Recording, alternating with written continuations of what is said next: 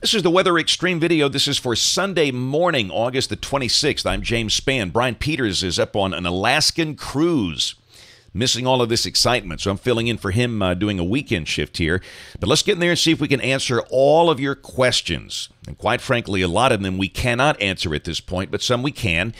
First off, we'll take a look at the big picture. This is the water vapor satellite view, and that's a pretty standard late August look. The primary westerlies, the primary storm track, and the mid-latitudes are up north, up on the Canadian border with a series of waves there. The flow down here is rather ill-defined. There is kind of a wavy ridge, a 588 ridge across the Gulf Coast region, and the state of that ridge will greatly determine where Isaac goes. Now, this is the OZ QPF from last night. As I do this update this morning, the 12Z map, the new one is not out yet. I'll post that up on the blog. And at that point, that eastward track looked likely. And the guidance has a foot of rain for Roanoke, a foot of rain up there in North Georgia. And you can see how the gradient is very, very tight. The big range will be east of the circulation center. And that's going to be adjusted again. In fact, based on the new track, that would be adjusted farther west, putting much of Alabama in that 6 to 12-inch range. And that's a whole lot of water here. This is drought-busting rain. It really is. So, again, one of the issues inland will be the potential for flooding rains. With numbers like that, very possible. The bulk of it for inland Alabama would be on Wednesday, maybe into Wednesday night. But let's look at Isaac. There's the broad image of the tropics, and we do have that wave out in the East Atlantic that we'll deal with later. I think that's going to be a recurving system. And now, Isaac this morning is not a very well-organized tropical cyclone. It's trying to organize on the north coast of Cuba, and you can see some convection near the center, but clearly it's having a hard time. Maximum sustained winds are at 65 miles an hour based on reconnaissance data. There's a look at the current analysis, and you look down there in the lower left, and you can see the pressure according to the RUC analysis here is 998 millibars. And we'll be watching pressure tendencies carefully. And ahead of that, you've got tropical rain bands over the Florida Keys. That's the Key West radar early this morning. And again, nothing serious there, but obviously they are on lockdown today in the Florida Keys, bracing for the impact of this thing. And of course, the question is, can it strengthen rapidly into a hurricane? And it could very well. It would be a minimal hurricane, but that always impacts the Keys in a great way. Model spread, yep, it's just not good. It's all over the board. I mean, you got one camp that brings it up toward New Orleans, and it keeps the northwest track going into even in northeastern Texas before the recurvature happens. You got one camp that brings it up into the Florida Panhandle, recurving. And on that track, the heavy rain would be east of here, but the better blend brings it up toward the Mississippi Gulf Coast, and that puts Alabama on that bad east side. Just for the fun of it here, we'll look at the GFS, and it brings it really a little west of New Orleans. This would be Tuesday evening at 7 o'clock. And keep in mind the GFS keeps that thing moving northwest. It really doesn't turn north up this way. And on that track, it would be kind of wet and unsettled here, but not a flooding type situation. And if you want some real model madness, how about the RPM? This is our in-house model, and that is an outlier to the east. It brings it in east of Apalachicola, almost toward Appalachie Bay, up toward Tallahassee. And, of course, if that's the case, we'd be on the dry side.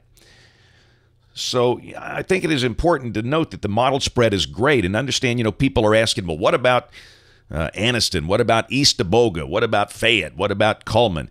Look, it makes no sense to ask those questions. We're trying to figure out what states this thing will affect at this point. Tropical systems are large, but they're not symmetrical in terms of the impact. And, it's everybody on the east side is going to have the worst impact of this thing.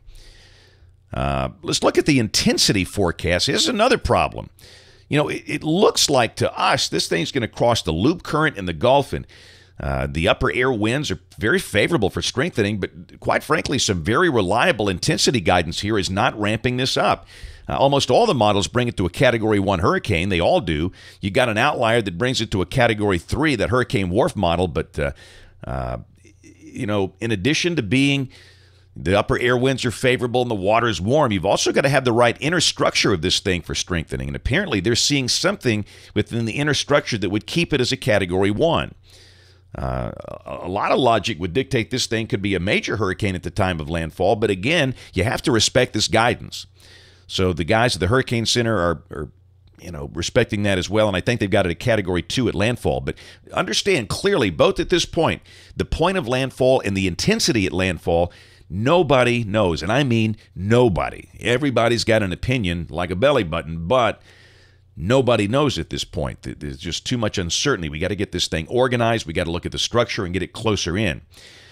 This is the official track coming from the Hurricane Center, and they've been shifting west over the past 24 hours, and they've got it coming into Mobile Bay just after midnight Tuesday night, about 2 a.m. Wednesday, and then they bring it up through Meridian and Tupelo.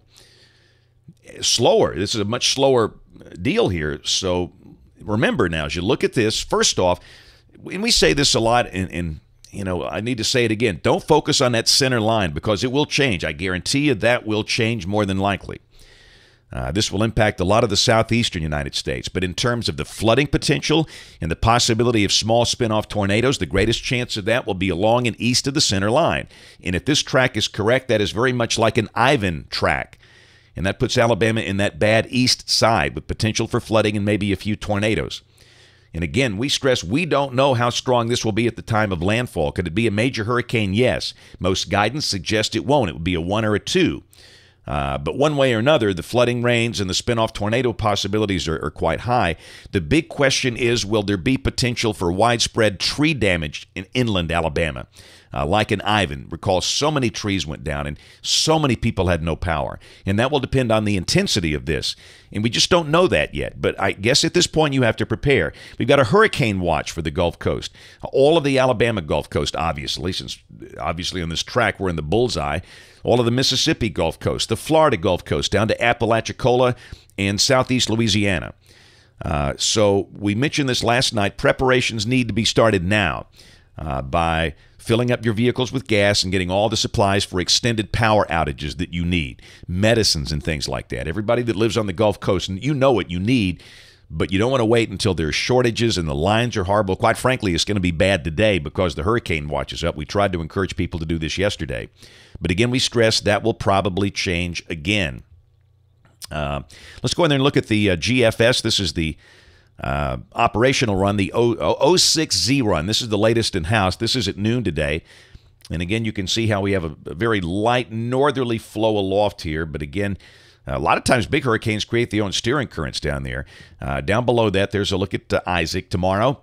The GFS brings it northwest. And remember, the GFS is on this northwest track with no north turn. Comes in towards southeast Louisiana Tuesday.